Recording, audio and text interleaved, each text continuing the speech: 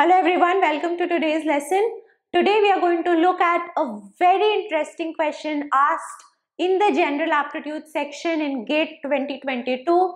That is the question of the overlapping of the hands of a clock. This question is very good and it would have been great if the correct answer was given to us in any of the options, right? So let us solve this question, find out the correct answer, and then decide whether it should be challenged, it should not be challenged, and so on.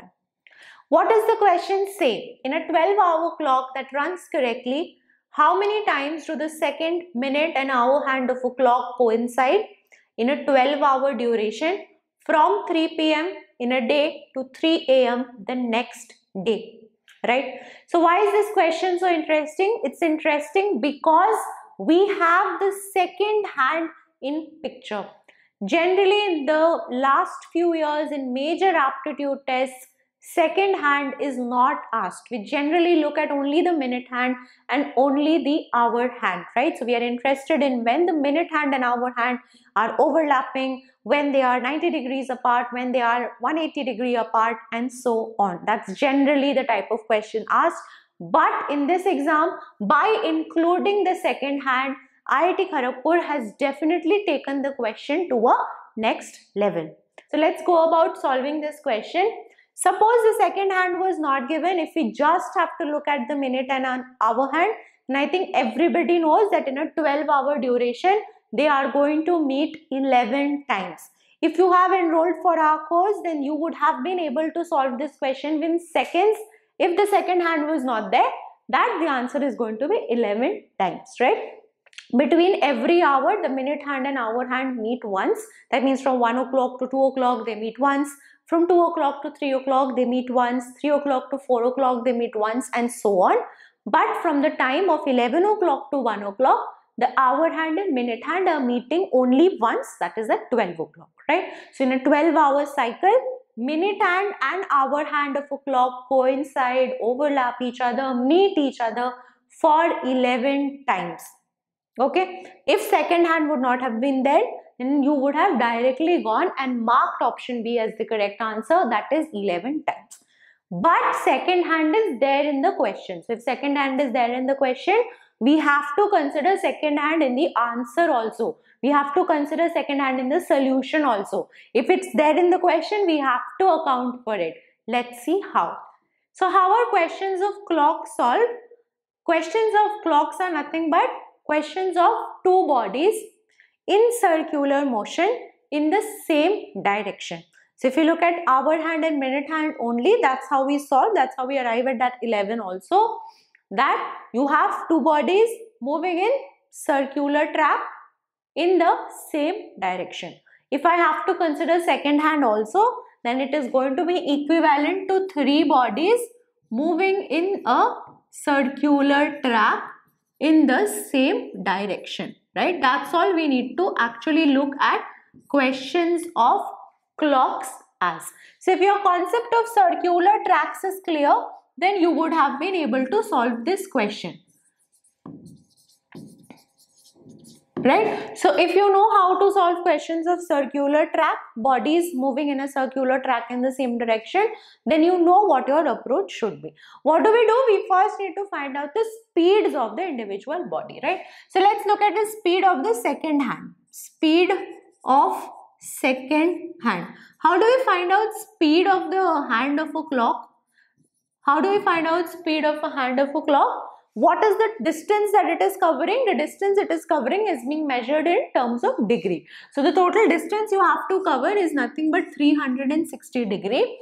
In how many minutes are you covering this 360 degree? In how many minutes are you covering this 360 degree? So think about the second hand. The second hand is going to cover this entire 360 degree in how many minutes? In 1 minute. In 1 minute, the second hand covers 360 degree. So the speed of the second hand is nothing but 360 degree per minute. Similarly, if you look at the speed of the minute hand, this minute hand again has to cover this 360 degree, but in how many minutes? In how many minutes is the minute hand covering 360 degree? in 1 hour, that is in 60 minutes. So in 60 minutes, the minute hand covers 360 degree. So its speed is nothing but 6 degree per minute. Similarly, if I consider the speed of the hour hand, what will be the speed of the hour hand? Think about it. 360 degree, the hour hand covers in how much time? Hour hand is going to cover 360 degree in 12 hours. In 12 hours, the hour hand covers 360 degree, right? Think about it. From 12 o'clock to 12 o'clock, the hour hand is moving. So how many hours is it? It's 12 hours. 12 hours is nothing but 720 minutes. So this is going to be the speed. If I simplify this, I will be getting half degree per minute, right? So if we want to consider the circular motion of three bodies in the same direction, I first need to find out the speeds of the individual bodies. So speed of the second hand is nothing but 360 degree per minute, because the second hand covers 360 degree in 1 minute, every minute. If I think about the speed of the minute hand is going to cover that 360 degree in 1 hour, that is 60 minutes. So the speed of the second hand of the minute hand is 6 degrees per minute. And if I look at the speed of the hour hand covers that entire 360 degree in 12 hour cycle. 12 hours in minutes is 720, and that gives me half degree per minute.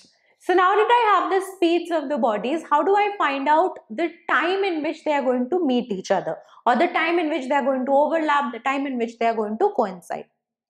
If we have just two bodies, for example, if I just look at the minute hand and hour hand, if we have two bodies, the way to do that is find out the relative speed, right? And then we have the distance, and the time is going to be given by that distance divided by the relative speed. Right, that's how we do it. So relative speed here would have been two bodies in the same direction. So 6 minus half, that is 5.5 degrees per minute, or I can write this as 11 by 2 degrees per minute.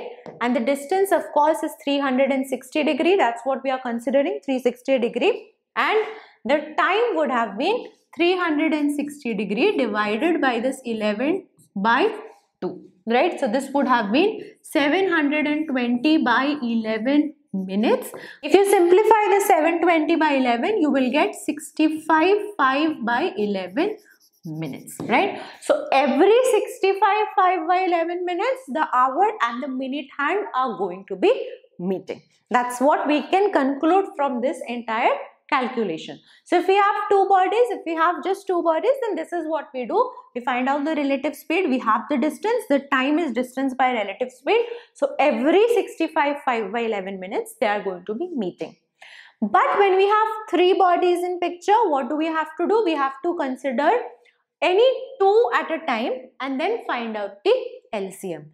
Any two at a time and then find out the LCM, right? So let's do that. So looking at the second hand and the minute hand, right? Looking at the second and the minute hand. The relative speed is going to be nothing but 360 minus a 6, which is 354 degrees per minute. And the distance, of course, is 360 degree. So the time is going to be 360 upon 354. If I simplify this, I will be getting, this is 60, 59. So 60 upon 59 minutes. Okay. So every 60 upon 59 minutes, second hand and minute hand are going to meet. Similarly, I am going to look at second hand and hour hand. Second and hour hand, the relative speed is going to be 360 minus a half, which is nothing but 719, right? 360 into 2 is 720 minus 1, 719 by 2, and the distance is 360 degree. So the time is nothing but 360 divided by the 719 by 2, which is 720 by 719 minutes. Can I further simplify 720 by 719? No, 719 is a prime number. So this is where we stop our calculations. So second hand and minute hand are going to meet every 60 by 59 minutes. Second hand and hour hand are going to meet every 720 by 719 minutes. How do I find out when all three are meeting? I have to take the LCM of 60 by 59 and 720 by 719. So LCM of 60 by 59 divided by 720 by 719. Can you see why this question is so interesting? How do I find out LCM of fractions? LCM of the numerator divided by the HCF of the denominators. That's how we find out LCM. So the LCM of 60 and 720 is 720 itself, and the HCF of 59 and 719, both of them are prime numbers. So the HCF is 1 and the final answer that we get is 720 minutes. What is the 720 minutes? The second hand, minute hand and hour hand meet after every 720 minutes. 720 minutes can also be written as 12 hours. 720 minutes can also be written as 12 hours. So second hand, minute hand, hour hand, all three of them overlap each other after every 12 hours. After every 12 hours. So the question that you should ask is 12 hours from when? When are they first meeting? First we need to find that out. When are they all meeting first, and then every 12 hours they are going to meet there.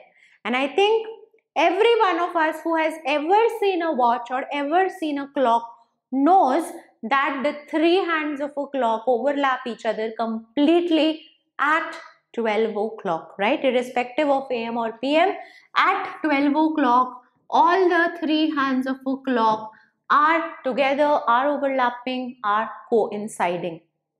Now, if I have the question of 24 hours, if I am considering 24 hours, then the all hands of the clock are going to meet twice. Once at 12 midnight, once at 12 noon.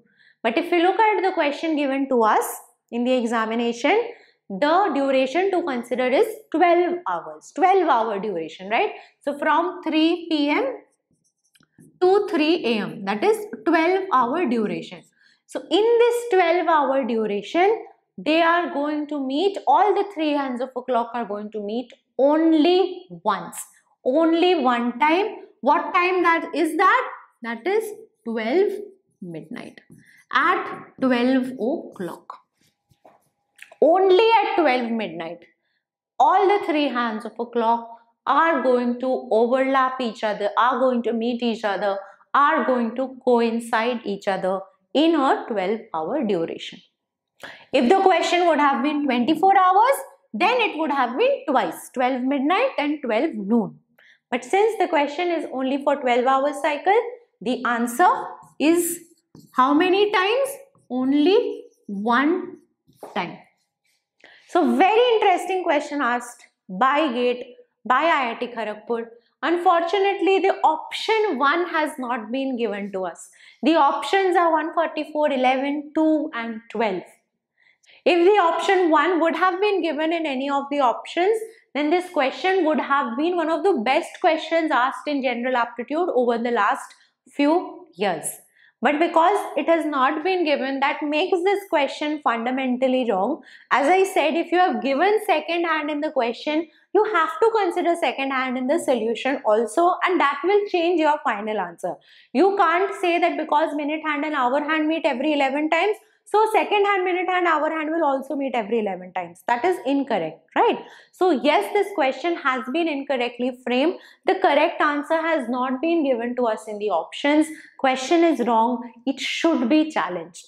Again, whether the challenge will be accepted by IIT or not is totally up to them. We cannot comment anything on that, right? The reasoning that they can use for not accepting the challenge is that, you know, approximately they meet 11 times. That's a logic, or that's the reason that they can say that approximately they are meeting 11 times. but nowhere have they mentioned approximately in the question. And if we have an exact answer as 1, then why would I go on to approximate the answer? Right? So yes, the question is incorrect. It should be challenged, but whether challenge will be accepted or not, nobody knows for sure. Irrespective of all of that, I want each one of you to know, to remember the answer as 1. This is a question that can be asked in interview. It's a very good interview question. Interview of UPSC, IES, MBA entrance exams, college placement exams. A very good question that can be asked in interview, and you should be able to answer it. Just like that, you should know that if I'm thinking about second, minute and hour hand, they meet only once in a 12-hour cycle. And if I'm thinking about minute hand and hour hand, then they meet 11 times in a 12-hour cycle. This question is a perfect example of how important numerical solving skills are for an examination like GATE. Most of us theoretically know that minute hand and hour hand meet 11 times in a 12-hour cycle. But the minute the question has been changed a little bit, the minute we have bought second hand in the question, the entire solution changes, the answer changes, the steps involved in solving the question also changes. So it's very important that we know how to approach a question, how to solve a question, what is the first step, what is the next step, and what is the reasoning, what is the logic behind those steps. If you are looking for a course to improve your question solving skills, to improve your numerical solving skills, Exergic Pro is the course for you. Not only have we covered varying levels of questions of quantitative aptitude and logical reasoning, but we will be going in depth of each question.